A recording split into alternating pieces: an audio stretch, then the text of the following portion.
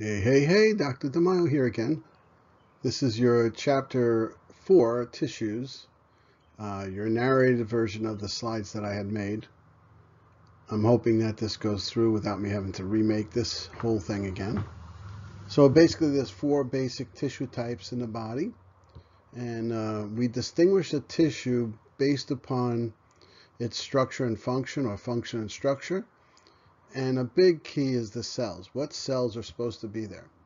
And so we look at the cells and also their arrangement and how densely they're arranged, the types of cells, the density of the cells. The second thing you may see on some tissues, especially if it's connective tissue, is some fibers.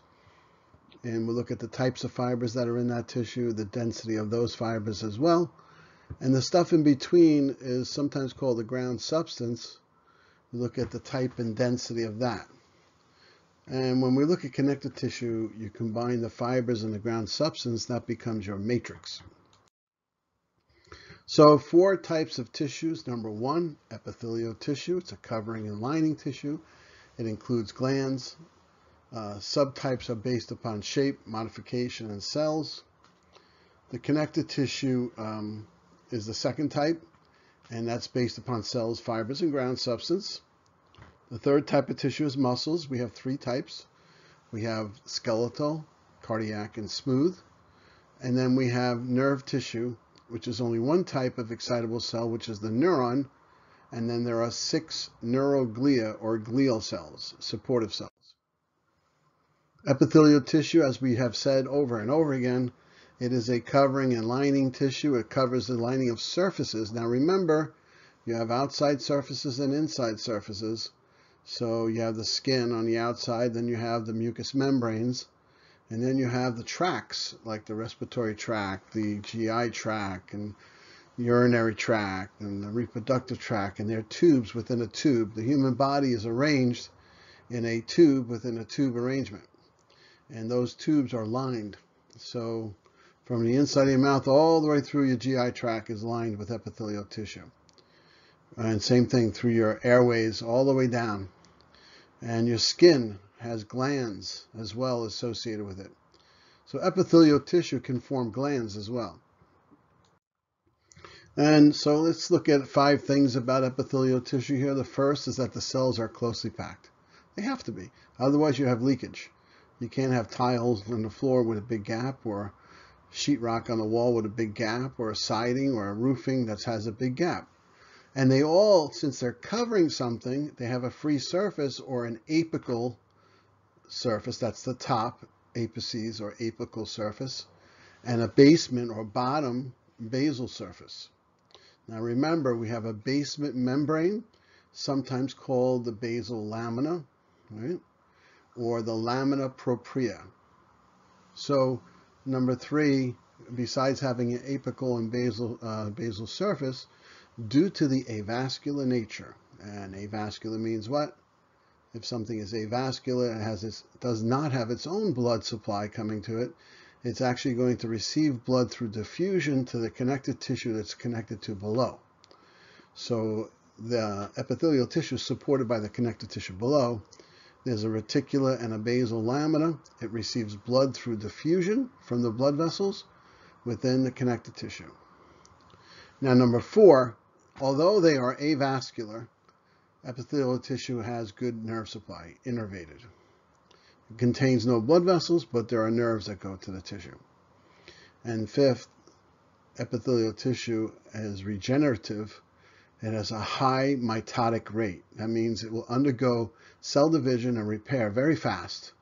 And it has to be, because you have these simple layers, meaning 1 layer thick of very fragile epithelial cells, like in your GI tract, especially in your small intestine, and that would cause havoc if it didn't repair, because then you would have big gaps and things would pass through that shouldn't. And it does happen to people, and if you ever heard of leaky gut syndrome, that's associated with that. So when we classify epithelial tissue, we look at simple versus stratified. This is showing you squamous epithelium. I know because the computer's trying to generate the squamous cell shape, which kind of looks like a fried egg. And the cells are very simple. There's a nucleus in the middle, Very thin, flat cells. They come together. They have a basal surface, an apical surface. They're closely packed to each other. It's kind of like tiling. And stratified layers means you have one on top of each other. They don't all make it down to the basal surface. And later you'll see pseudo-stratified. It looks like it's stratified, but it's not. So the three basic shapes of epithelial cells are squamous, cuboidal, and columnar. And doesn't always look like a cube, kind of looks like a circle. And columnar doesn't always look like a perfect column. They're taller, you can see that. And squamous doesn't always look like that perfectly. They're very thin, like a fried egg usually. So on this silly little chart, you see across the top the name, cells, layers, modification. So how do we study tissue? We're going to look at the name of the tissue. What's the name of this tissue? What cells would you find in that tissue? If you were a pathologist or a histotechnologist working for a pathologist, you would be looking at a tissue sample and you better find the parenchymal cells. Remember we learned that term, parenchyma. Parenchyma means the normal tissue cells that should be there. So if you take a pap smear on a patient, there better be squamous epithelial cells there. If you see other cells that are not supposed to be there, we got a problem. And so we look at the cells. The cells would be tightly packed squamous cells for simple squamous. For stratified, also tightly packed. And for keratinized, you have squamous cells, but then eventually they're going to become keratinized, and they get filled with the waxy-like substance called keratin. It's a protein. It gets injected into those layers, many layers of wax-filled cells, and they're dead. So simple squamous, tightly packed, simple squamous cells, one layer thick. You see the layers. If it's stratified, there's more than one layer. If it's keratinized, you'll be a lot of layers thick with dead cells. Okay, so are there any modifications on any of these? Simple squamous epithelium, there's no modifications. No cilia, no microvilli, or anything like that. Same thing with stratified squamous, no modification. But the skin is modified because it's filled with keratin. Also, you have the ducts for sweat glands and oil glands coming out. You have hair coming out of the skin. And you have the melanin that becomes pigmenting the skin as well. So that's how that's modified. So now let's look at simple squamous epithelium. Where might you find it? Very commonly in all your vessels, your blood vessels and your lymph vessels. And in the kidney, the glomerulus is surrounded by these simple squamous epithelial cells. So it also is found lining all the lumen of all your blood vessels and the heart itself, lining the inside of the heart. It's also found forming the serosa. The serosa is a membrane surrounding the body cavities, such as the abdominal pelvic cavity, the thoracic cavity, the pleural cavity, the pericardial cavity. And also on top of the serosa, it forms the visceral membrane on top of all those organs. So every organ has this very thin layer, simple squamous epithelium, which produces a serosa fluid. The simple squamous epithelial cells produce that very thin watery substance. So here's an example of simple squamous epithelium, single layer flattened cells. Function is to allow materials to diffuse through. It's in sites where protection is not so important, but secreting lubricating substance such as the serosa is important. Found in the kidney glomeruli, the air sacs of the lungs, and the air sacs of the lungs, they're modified. There's specific ones modified to make the exchange for oxygen occur on those cells. So those cells get covered with a serosa and a fluid, and they're in the alveoli, and on the other side, inside, it would be connected to a capillary behind it. And as the oxygen goes from a gas and the air, it disperses on the top of the surface like a puddle, and then it's taken up by the capillary behind this tissue. And then that will eventually drain into the heart, and then the heart will pump it through the rest of the body. It lines all your blood vessels, like I said. It lines the inside of your heart, and all the lymph vessels specialize in the lymph to be like overlapping, and they open like a doggy door when the pressure outside is high. And of course, like we said, lining the ventral body cavity, all the serosa. Stratified squamous is going to be found where there's going to be some protection needed. Now this is just stratified. It's not a keratinized form. So would this be on your outside of your skin? No, it would be in your mucous membranes from your mouth all the way down through the esophagus as well, and coming to the stomach. So it's lined with this stratified squamous epithelium that protects from abrasion or irritation. It's a non-keratinized form of stratified squamous epithelium going from the mouth all the way down the esophagus. Also, you find this in the vagina, and also eventually will form the epidermis, but then it will be keratinized. Cuboidal epithelium. You have simple and stratified. Now notice the stratified will only really get stratified up to like 2 layers. So you're not going to see this massive stratification of cuboidal cells anywhere. But simple cuboidal cells are closely packed, single layer, no modification. Stratified cuboidal cells, closely packed, same thing, usually 2 layers. And they're usually found surrounding the lumen of a gland, the inside of a gland's tube. So what you're seeing here is simple cube-like cells, cuboidal epithelium, and this is surrounding the kidney tubules. These tubules are tiny microscopic tubules found within the filtering structures of the kidney called the nephron. And so inside this nephron, blood is coming to them, and then it has these collecting duct. It has the glomerulus first, like a cup, then it runs down a tube with a loop going up and down and gets all looped around. So you're looking at here where it says simple cuboidal cells up on the right. Those are cross sections of those tubules. And you can see surrounding the cross section are the simple cuboidal cells. It also helps to form the secretory portion of glands and the ovary surface. So simple cuboidal epithelium found lining kidney tubules is a good one. Also found lining the ducts of glands. Its function is secretion and absorption. You know, when things filter through the kidney, you have to release some things and keep things back. So you're going to keep stuff and release stuff. So they're specialized for that. Stratified cuboidal are usually found in the sweat and mammary glands like the breast, and they're usually only 2 layers thick. They're more rare. Columnar epithelium. These are column-shaped cells. And if it's simple, just 1 layer, no modification. Stratified means there's layers, no modifications on the top. And then you can have microvilli, which are common in the small intestine. You'll have a simple columnar epithelium with microvilli lining the first part of your small intestine. And the microvilli increase the surface area for absorption. So as the food enters the small intestine, it's going to be changed in the stomach with enzymes, in your mouth with enzymes, your stomach with enzymes, and the pancreas and the gallbladder. It's going to go into that small intestine as chyme, and that's going to be like this mucus-like substance. Let's not call it mucus. It's kind of like a shake, let's say, like a shake consistency, and you can't really make out what's in there. And that's going to enter, and it's going to be falling into the spaces of the microvilli of the plica circularis. Oh, that's a big word. The plica circularis means when you cut a small intestine in half, and you're looking at the tube, and you're looking at a cross section, you'll see it's folded like little mountains. That's called the plica circularis. That increases surface area too. And then these columnar epithelial cells are sitting on top like cat in the hat houses.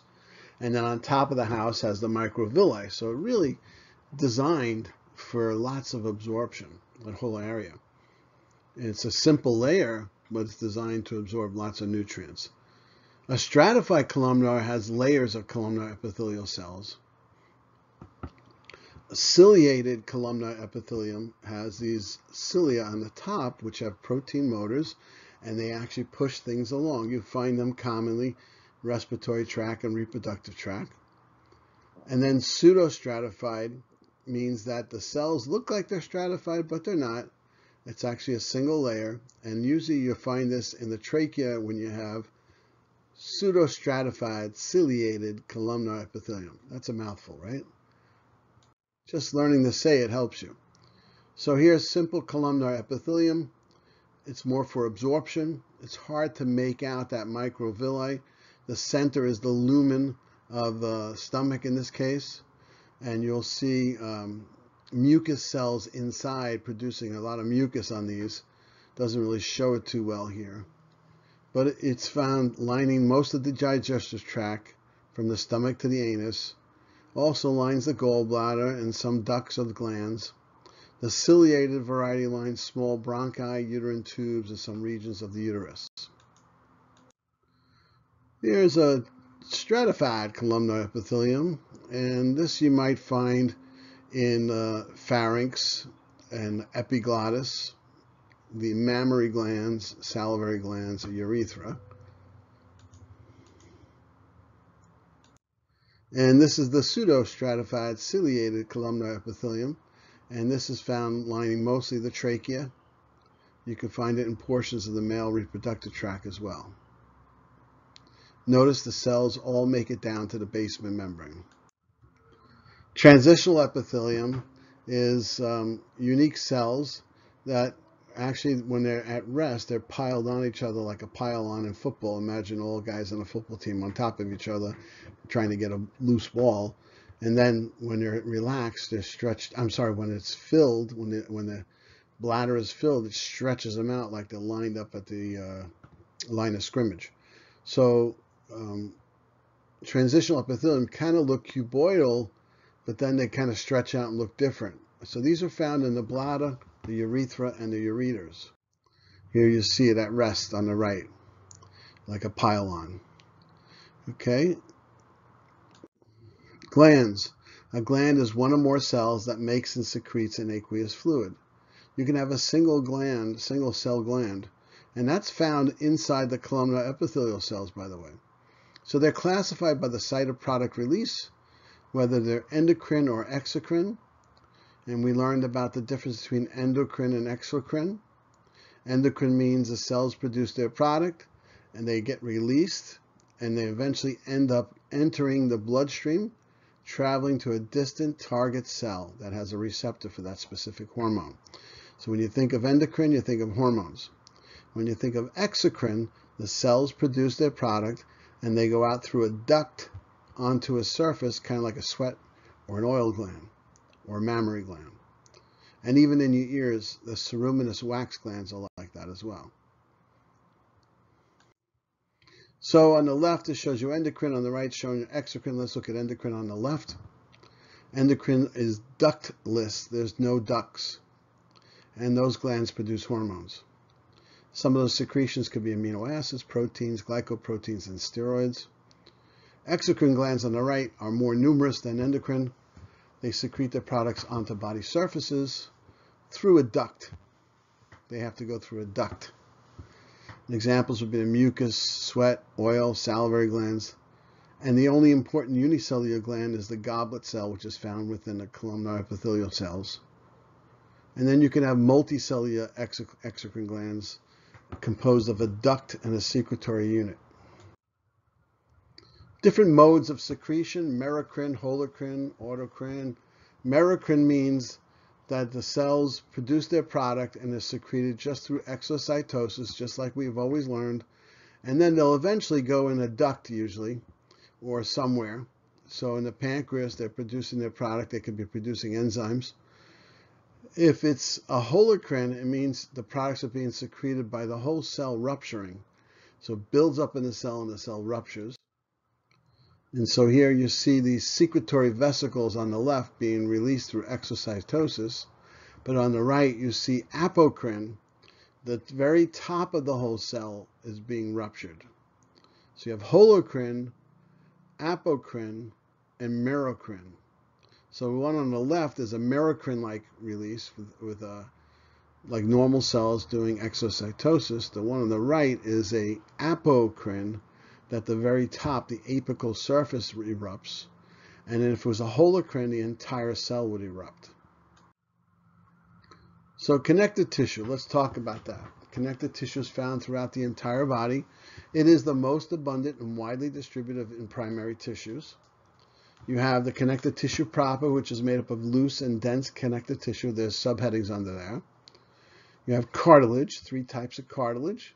There's hyaline cartilage, fibrous, and elastic. You have bone, two basic types, compact and spongy or cancellous bone.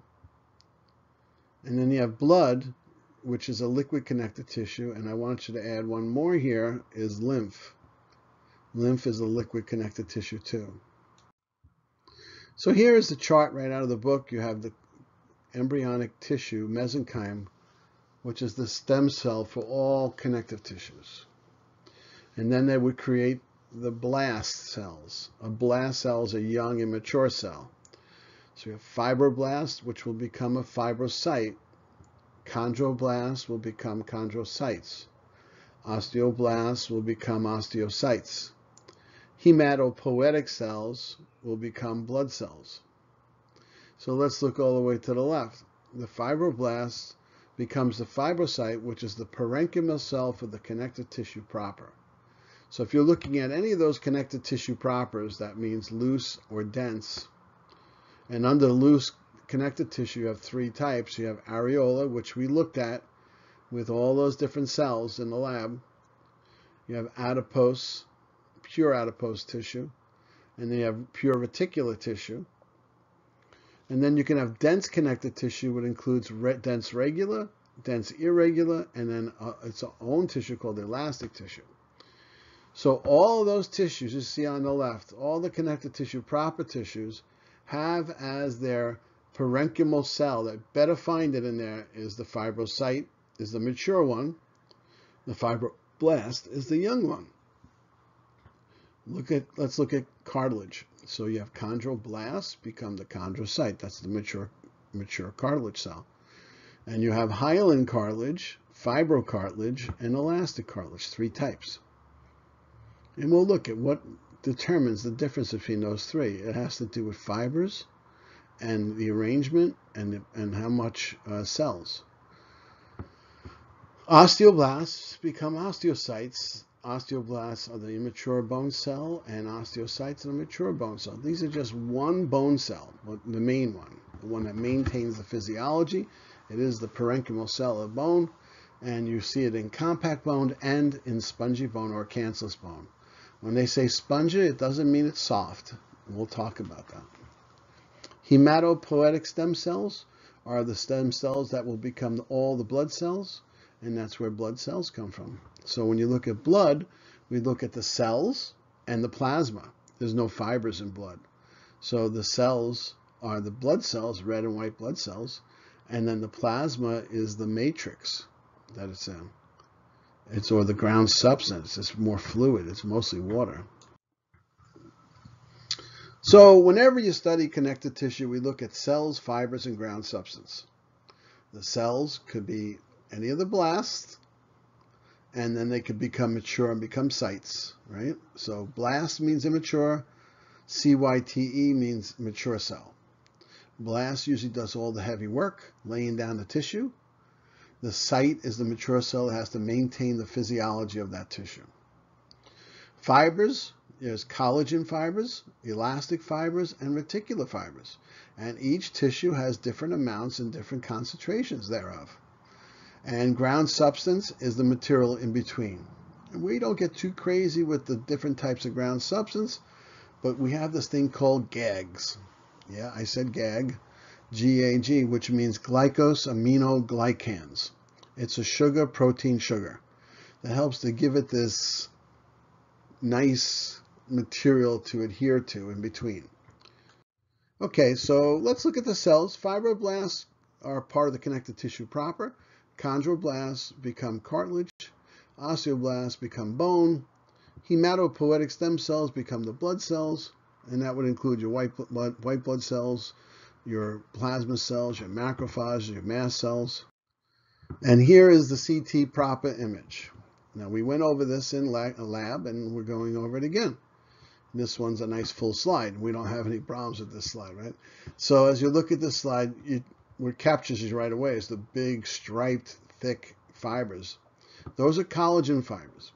Collagen fibers are very strong, and like I always say, how strong are they? I'm glad you asked. They're so strong that if you built a column or a beam out of it, and you built the Twin Towers with it, a plane would bounce off of it because they're so strong. And they're actually a cord of 3 proteins.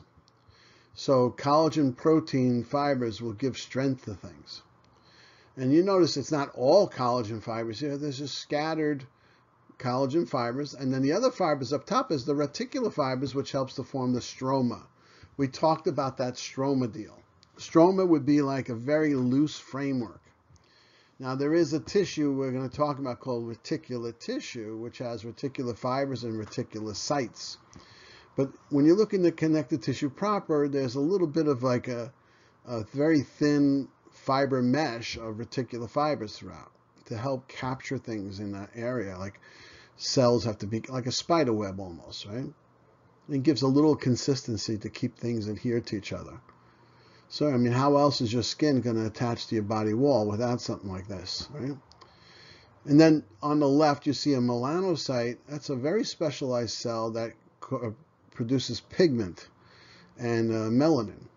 And by the way, melanocytes, I want you to know this, are all the races have the same number of melanocytes. There's no difference in the number of melanocytes. It's the difference in the production of melanin.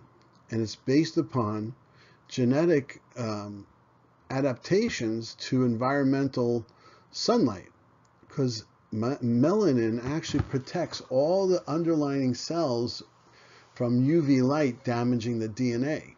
DNA is very fragile, and so melanin is extremely important. And guess what you need to make melanin? You need an amino acid. The amino acid tyrosine, I want you to know this, is getting converted by an enzyme called tyrosinase, and that converts the amino acid tyrosine into melanin. And that is found within a structure within the melanocyte called the melanosome. Just like that's spelled instead of the CYT at the end, melano-S-O-M-E. So within the melanocyte is a melanosome, kind of like a peroxisome, so to speak. And the melanosome is where the cell converts tyrosine, which is an amino acid, into melanin in the presence of an enzyme called tyrosinase. You know, graying of your hair has to do with a lack of that enzyme. If you don't have that enzyme functioning in your body, you will get gray hair. Interesting, right? And so the next cell to the right of that is the fixed macrophage. Now you have free macrophages all the way to the right there, you see it, and a fixed macrophage. First of all, the difference is not much. The fixed macrophage lives there. He's fixed. He doesn't move. The free macrophage could have been coming in because there was an infection and it's floating in and out. It can go in and out. It's mobile. And a macrophage is actually a white blood cell, and if it's a macrophage, it's usually a monocyte, a type of white blood cell, big white blood cell. And you notice you see a lot of little vesicles within it. Those are probably lysosomes and peroxisomes, because their job is to engulf bacteria, cellular debris, and break it up and reuse that material. So they will actually help to clean up areas. And then all the way to the right, you see another cell called the mast cell. Now, mast cells are very important because they have three basic things that they can do. Number one, they can release histamine. Histamine is associated with inflammation. And we talked about if you were going to get a allergy test, they always do a control, and they actually put histamine under your skin to see if it creates like a mosquito bite, which is called urticaria. It inflames up and it's itchy. Histamine does that. Histamine creates localized inflammation, which will attract cells to come in and take care of business. They also release heparin, and heparin can actually liquefy connective tissue.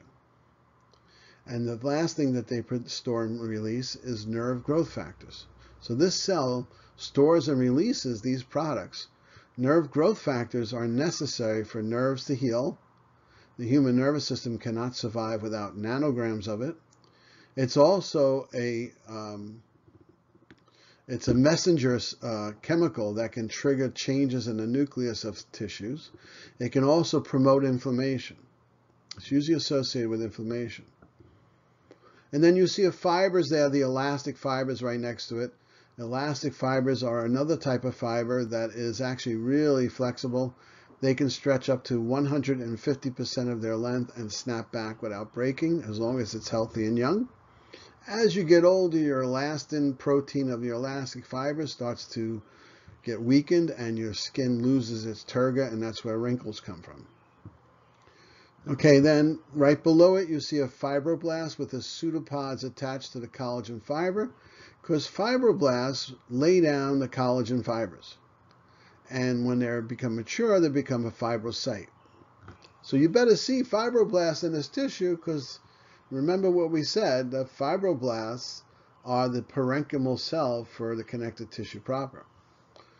And then you see a mesenchymal cell, which is a stem cell for any connective tissue cell. And then below on the bottom right, it's showing a lymphocyte, which is a white blood cell. You can't tell what type of lymphocyte it is. This could be a B cell, it could be a T cell, and it could even be a natural killer cell.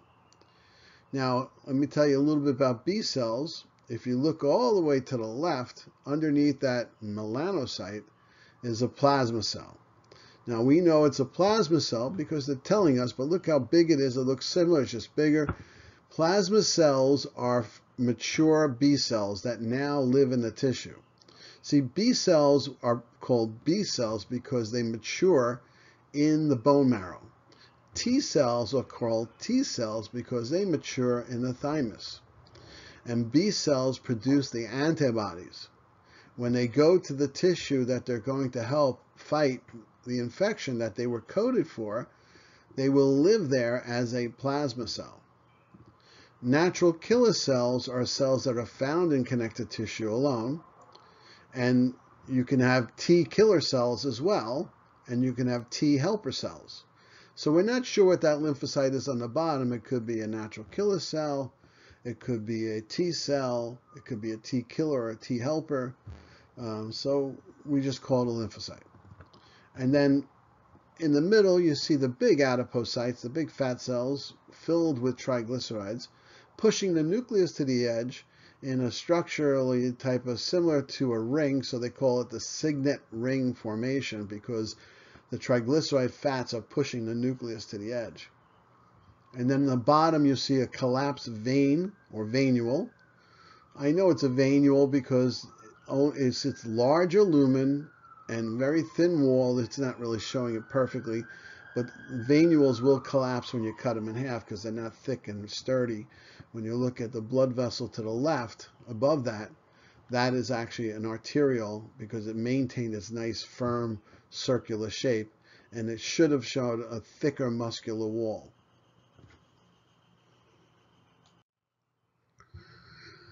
Okay, so now let's talk about fibers associated with connective tissue proper. The collagen is tough, provides a high tensile strength, we said that.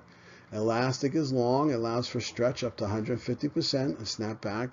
And reticular, very delicate, and they usually form the stroma of glands and organs.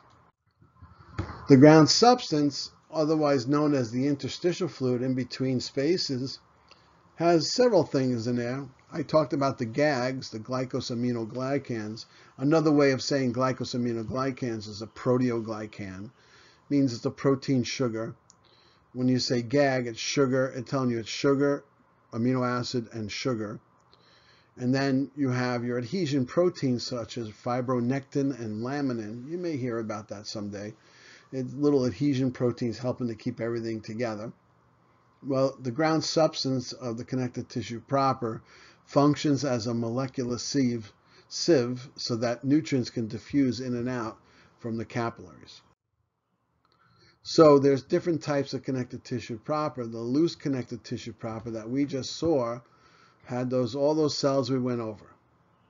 Okay, this kind of just summarizing. The ground substance is the proteoglycan or GAGs. Here's another image of that same thing. This is showing a micrograph, an actual micrograph. It's widely distributed under your skin or under any epithelia. It helps to form the lamina propria of the epithelial tissue and of the mucous membranes, and packages organs and surrounds capillaries. Here's the adipose, which is a type of connective tissue proper. That's just pure adipose tissue. We know we see it in our abdomen, some of us more than others, unfortunately, and in the breast and around your eyeballs and all over the body. You need fat for a little bit of cushioning. Okay. And then this is the connective tissue proper called reticular tissue. This is a unique tissue that's found in lymph organs or lymphoid tissue, lymph nodes. The spleen is a lymph organ. The thymus is a lymph organ. And it's for filtering. You can see it looks like a big filter. You have these reticular fibers with reticulocytes, the tiny little cells, and then there will be white blood cells in there, such as mast cells, but macrophages will be in there, and to help engulf any material. So this is, the spleen is actually made up of this kind of tissue. And so are lymph nodes and tonsils and the appendix. The connective tissue proper dense now. We have a dense regular and a dense irregular. The dense regular helps to form tendons and ligaments and what's called an aponeurosis. That's a big word for a broad, flat tendon. You know, if you looked at the picture of a person's muscles on their head, you'd see the muscle of the frontal muscle, the frontalis, and a muscle in the back, the occipitalis, and in between is a aponeurosis, a big, broad, flat tendon. If you look at the side of your hip and went down to your knee, you have this thing called the iliotibial tract, which is a big, broad, flat tendon. It's an aponeurosis. And even in the abdomen, when you have this linea alba, which it goes right down the center of your abs, and all the muscles of the abdominal muscles come to that. It's a big, broad tendon called an aponeurosis. So when we have dense connective tissue, irregular is different. So we looked at regular forms tendons and ligaments, whereas irregular has a mishmash pattern. What do I mean by that? If you think about looking at a nice wood with a nice grain, that would be more like dense regular, like a pine or an oak. But if you looked at plywood, it's all pressed together in all different directions. And plywood has a lot of strength, by the way, because it can withstand stresses in all different directions. So sometimes you'll see dense irregular connective tissue over an area that needs strength. So this is found in the submucosa of the digestive tract, the fibrous capsules around organs and joints. And also, I want you to add to this, it's found covering the pericardium as the fibrous pericardium. It covers the pericardium as the fibrous pericardium. Remember when we went into the cavities of the thoracic cavity, you had the pericardial cavity, but there was a fibrous pericardium and then a serous pericardium. And that fibrous pericardium was strong, adhering, attaching the heart to the sternum, so it doesn't bounce right out of the chest. And then on every bone, believe it or not, and on every cartilage, there's a covering. So on the bone, you have a fibrous periosteum. And on some cartilage, you have a fibrous perichondrium. So that's made up of this type of tissue. It's like a strong fibrous tissue. Lots of collagen fibers going in different directions. Now let's look at the different types of cartilage. There's 3 types of cartilage. We have hyaline, which is the most common. The most common type of cartilage in the body is hyaline cartilage. The entire human skeleton, with the exception of the cranial bones, that's the top of your head, and the collarbone, believe it or not, are formed as a hyaline cartilage template. Then it becomes bone. The top of your head is a membrane, and so is your cartilage, your collarbone, before it becomes bone. So hyaline is the most common type of cartilage. You find it as you grow up, and the bone fully grows. Your growth plates were actually made up of cartilage, the places where it's growing. And then on the surfaces where they connect to each other, its hyaline cartilage remains on there, kind of like Teflon. And then you have hyaline cartilage between the ribs and the sternum, the costochondral junction. And you have like hyaline cartilage that helps make the septum of your nose. So hyaline cartilage is very common. Elastic cartilage is the weakest type. It's only found in certain areas. Like if you take your ear, you can bend your ear, and as long as you were not a wrestler and you got really damaged ears from wrestling too much. I don't know if you've ever seen a wrestler like that. But our ears are very flexible. I'm so glad I didn't wrestle because my ear is still flexible now at 62 years old. If I was a wrestler as a kid, it would be like hard as a rock and look terrible. So the elastic cartilage is very flexible. It's weakest, but it's flexible. If you flare your nostrils right now, that has elastic cartilage in it doing that, allowing that. Your epiglottis, which is, covers the airway, is elastic cartilage. And so the fibrous cartilage is unique. That is the strongest type of cartilage in your body, and that's found in your intervertebral discs, the discs in your spine, and also in the pubic symphysis.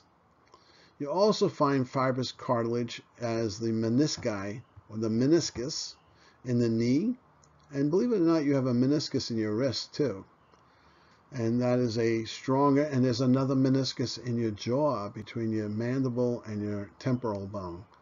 The temporal mandibular joint has a meniscus in between. So they're very strong. Now the meniscus of the vertebrae are unique in the way they're designed. We talked about that notochord a little bit. That becomes the nucleus pulposus of those discs.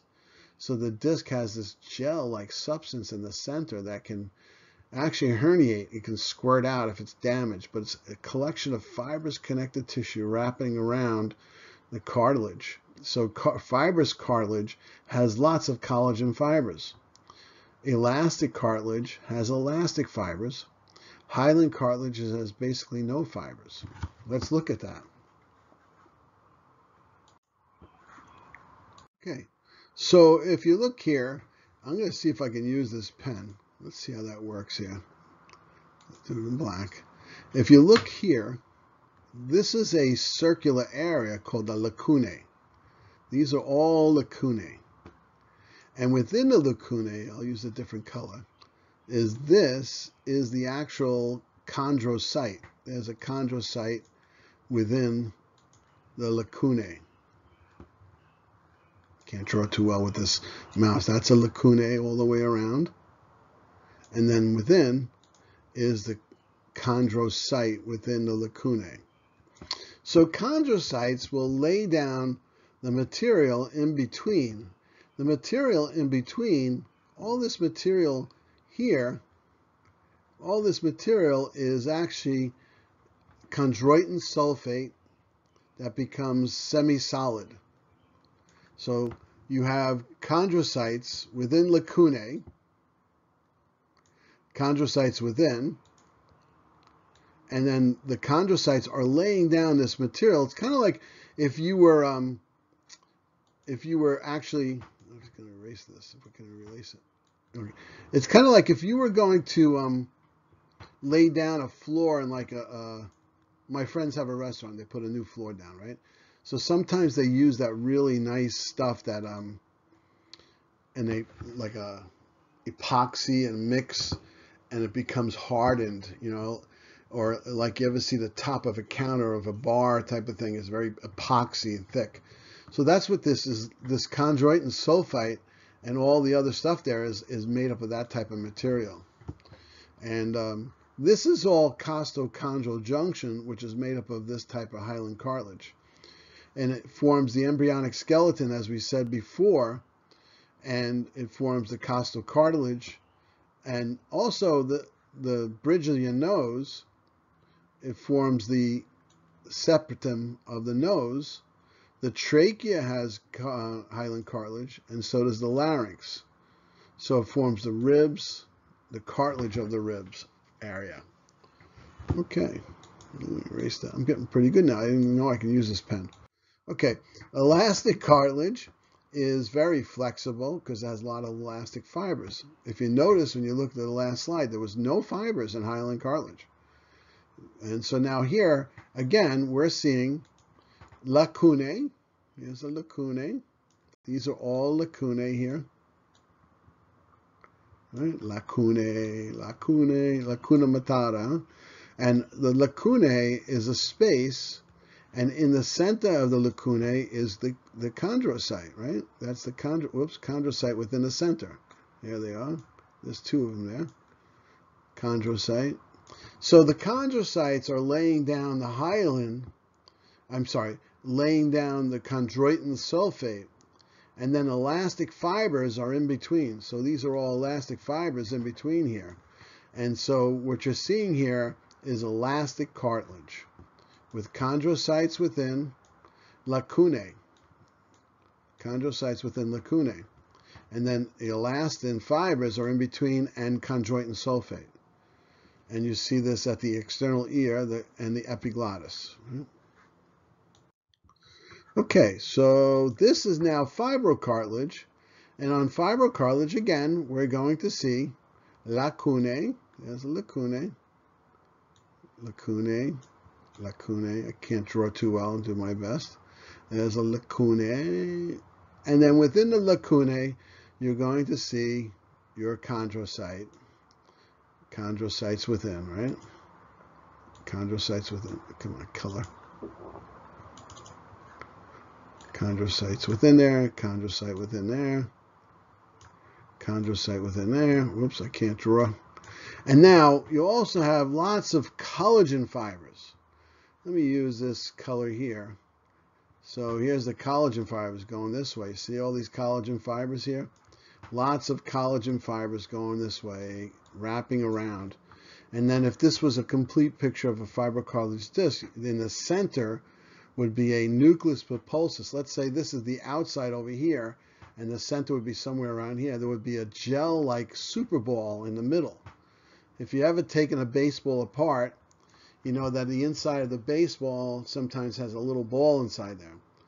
And in the disc, the fibrocartilage disc, there's actually a little tiny nucleus pulposus in the middle. Let's see if I can do it with black. Imagine that's the nucleus pulposus in the middle.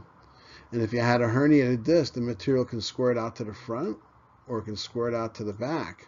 If it squirts out to the back, it goes into the space where the nerves are, and that's a problem. Let's clear that up. So fibrocartilage has lots of collagen fibers with lacunae and scattered chondrocytes within the lacunae. Okay, connective tissue bone or osseous tissue has a unique arrangement because the bone has to be thick if it's going to be compact bone. Spongy bone is different. So look at this bone over here on the left.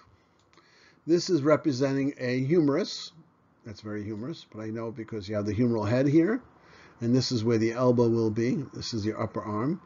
And then you would have a space in between. If it was growing, there would be a cartilage space here, but it's already fully grown, so let's not worry about that. So what we have here is a portion of this bone here. You take a cut out of this bone, and you look under a microscope, and you see it's actually made up of many of these circular structures, look like cross-section of trees, right?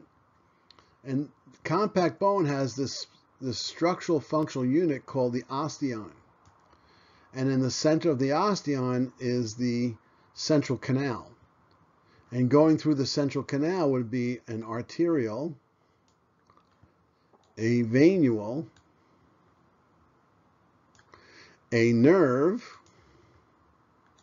or a couple of nerves, and lymph vessel. Okay, whoops.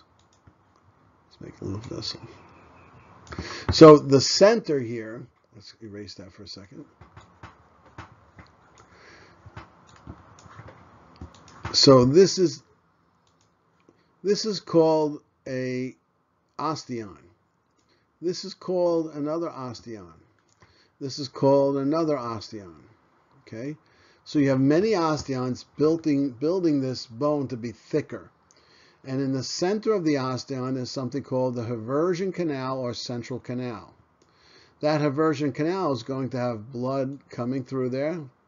That blood is going to come through an arteriole, and it's going to go out through these little tiny canals called canaliculi. You see those canaliculi going out. And the canaliculi will go to a lacunae, and the lacunae are these little tiny things here. You see those are little lacunae. And in the center of the lacunae is going to be a osteocyte within the center of the lacunae. So you have a central canal with an arteriole.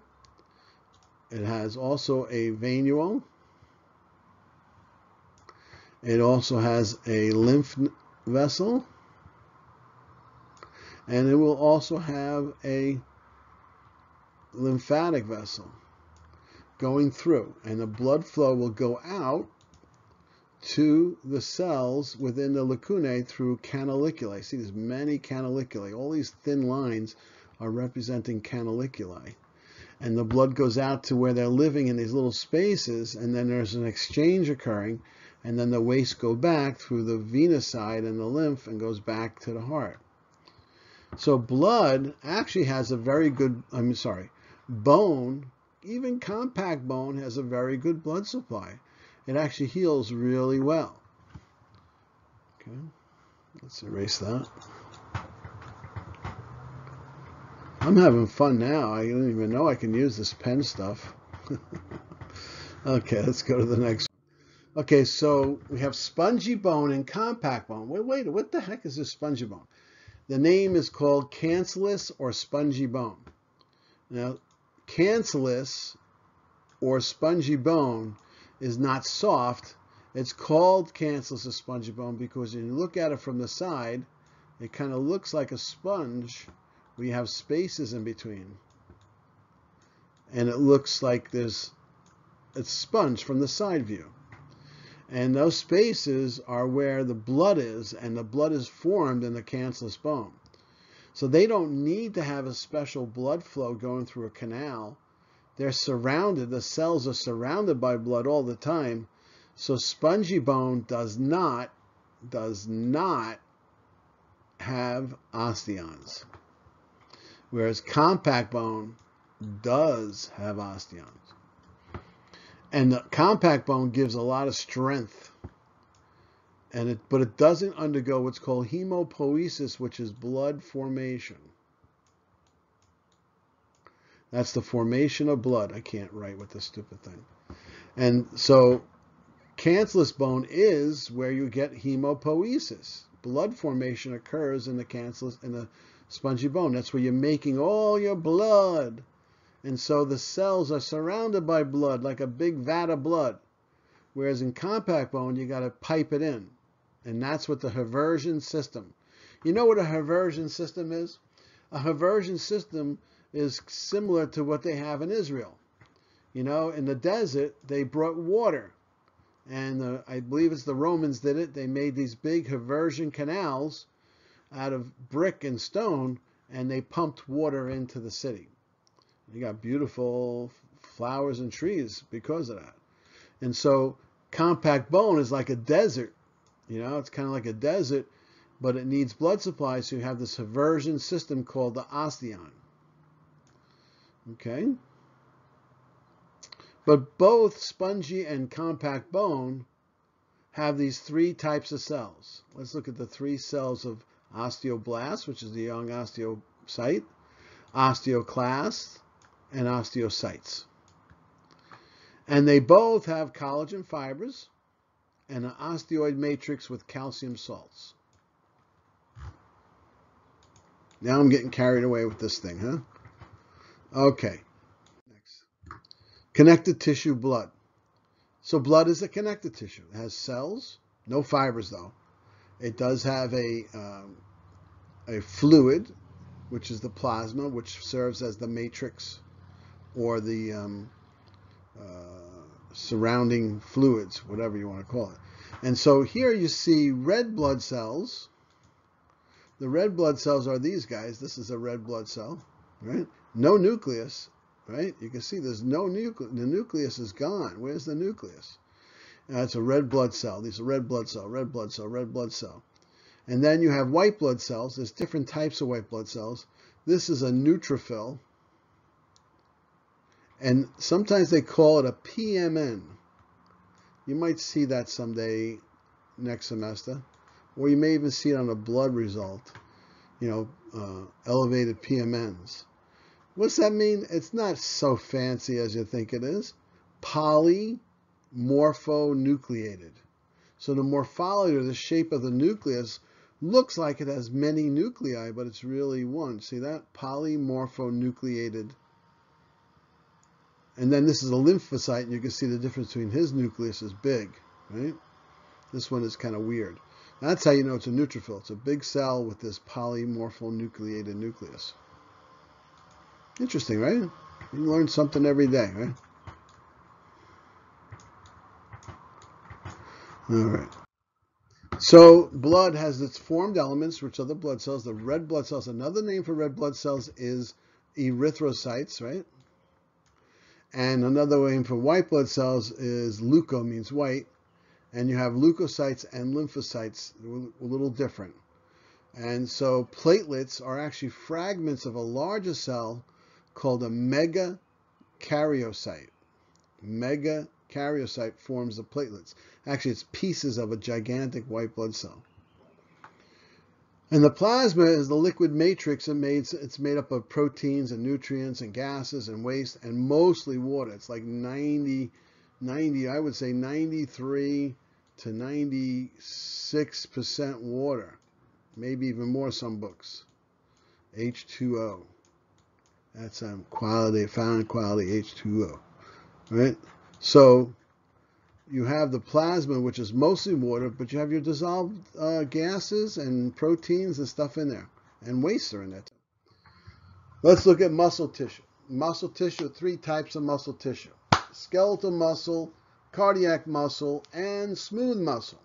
Skeletal muscle makes up most of our body wall. Cardiac makes up the heart. Smooth makes up your glands. Also surrounds the lumen of organs and vessels like the GI tract and so on and so forth. And even the pupils of your eye and the sphincters are smooth muscle. So here's skeletal muscle. Excuse me. I know it's skeletal muscle because it's not branched. It's just a bunch of cells that are long cylindrical cells going this way. And you see the actual, what you can see here is these striations going up and down. And then these are nuclei, and skeletal muscle is multinucleated. And then you can have these cell inclusion. Let me just see if I can circle that cell inclusion right there. That's glycogen. Skeletal muscle stores glycogen, so you will see cell inclusions of glycogen in there. Okay. And this is cardiac muscle. Cardiac muscle has intercalated discs. Intercalated discs are where those doo-doo-doos are, or the gap junctions, and they're connecting one muscle cell to each other. It's also branched, right? So it's branched, like I have these branches. It looks like bamboo with branches, right? And the cells are attached directly to each other. They're also striated. You can see the striations up and down, right? It's not multinucleated, but sometimes there may be more than one nucleus. Smooth muscle has no striations. You don't see any striations in here. And you see that you found mostly in our organs. Okay. So skeletal muscle, long cylindrical multinucleated cells, striated. All 3 are excitable tissues. All 3 are excitable. Whoops, let me go back. Can I go back, please? Oh. All right. All 3 muscle cells are excitable. So skeletal muscle is multinucleated, striated, under the control of your somatic nervous system. We'll talk about that. Cardiac muscle and smooth muscle is under the control of the ANS, the autonomic nervous system. That's involuntary control. But your skeletal muscle is under voluntary control. You actually are picking up your pen and writing it with your hand. You're thinking about it. But you don't have to think about digestion, releasing certain acids. That's all under the autonomic nervous system. So skeletal muscles under voluntary control, which is under the somatic nervous system, SNS, and the heart and the organs in your body, or the smooth muscle, cardiac muscle and smooth muscle, are under the control of the autonomic nervous system. Things that happen automatically. Only one is not striated. That would be smooth muscle. Cardiac muscle is striated, and it has intercalated discs which connect each cell to each other with many gap junctions, creating an electrical synapse between each other. In other words, when one cell contracts, they all do. This tissue slide here is the nervous tissue. It's showing you neurons and axons. Neuron cell bodies and its axons. So the cell body is where the nucleus and everything is. The axon is a long structure, and even dendrites. It doesn't tell you exactly, but the typical neuron has a cell body with a nucleus and all its organelles, has dendrites coming to it or coming off of it, and then an axon that sends a message to another neuron or another target organ or gland. So the nervous system, or the nervous system, has only two types of cells, and neurons are the only excitable cells. Now remember, there's two basic types of excitable cells in the body. That's muscles and neurons. And that would be all three types of muscles. Cardiac, skeletal, and smooth muscle are all excitable cells, meaning they can have an action potential. And nervous tissue has two basic types of cells, the neurons and the neuroglia. Neurons are the only excitable cell within the nervous system. There are 6 types of neuroglia, 4 found within the central nervous system, or CNS, 2 found in the peripheral nervous system. The 4 in the CNS are, and if you looked at the original notes I had given you, you would see on the bottom, probably notes on both the cell and this one. You'll see notes, but you see the 6 types of neuroglia, 4 in the central nervous system. So the ones in the central nervous system, will start from the top, astrocytes. Astrocytes help to form the BBB. That is the blood-brain barrier. And it's actually cells that wrap around any blood cells coming into the brain, the capillaries, and it actually monitors what comes into the brain as far as blood. Because the brain is separate from the rest of the body. It has its own cerebral spinal fluid, and so the astrocytes are protecting what's coming in there. And the only type of white blood cell really found in the brain is the microglia. So the first one is astrocytes, which helps to form the blood-brain barrier. And by the way, the most common malignant brain tumor is an astrocytoma. Makes sense. Why? Because malignant means what? Spread. If you have cancer that spreads somewhere, it spreads through the blood and the lymph. As it goes through the bloodstream, it's got to go to the brain because the brain needs oxygen. So if there's any cancer cells in your blood, they may make it up into the brain. As they come there, who's going to take the shot? The doorman. So the astrocyte is like the doorman protecting the club from anybody coming in there. He's going to take the shot. And the shot in this case is cancer. So the cells become cancerous. The most common malignant brain tumor is an astrocytoma.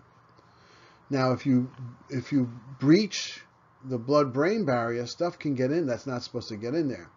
For instance, if you had a wound of the spinal cord or brain and it bled, that blood would get into the brain and spinal cord area, and these second cells, called the microglia, would attack the blood. And also the blood would attack the brain and spinal cord. And so there would be a big inflammation going on and damage because the systemic blood now just got in without passing through this filtering system of the astrocytes. So astrocytes form the blood-brain barrier. They're also the number 1 most common malignant brain tumor is an astrocytoma. Microglia are the white blood cells of the brain that are phagocytic. They can engulf bacteria and so on and so forth.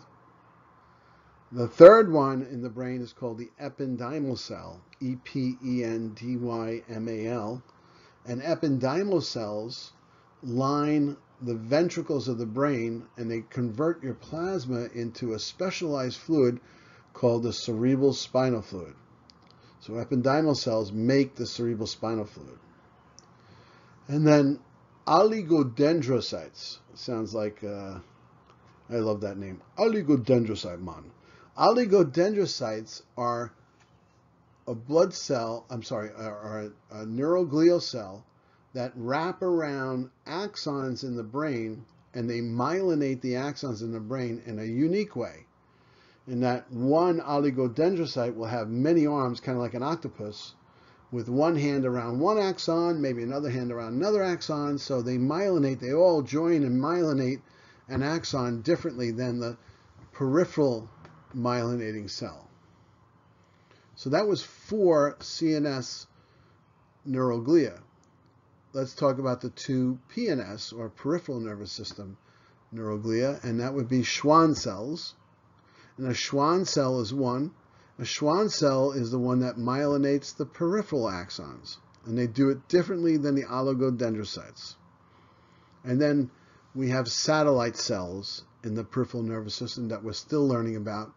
They help to support the nerves. And here you see them again, a list: astrocytes, oligodendrocytes, ependymal cells, and microglia, Schwann cells, and satellite cells. Okay, thank you.